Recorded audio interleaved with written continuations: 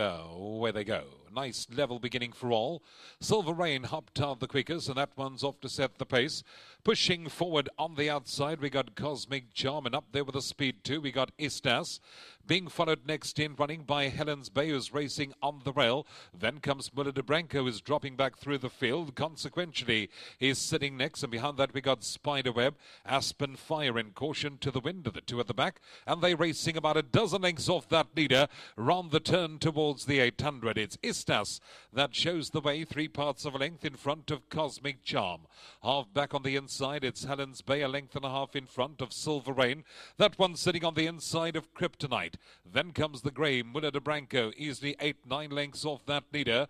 Next we got Spiderweb sitting towards the inside. Consequently, the red cap is being followed by Aspen Fire, and Caution to the Wind is going to whip them in as they straighten up. 450 metres left to go.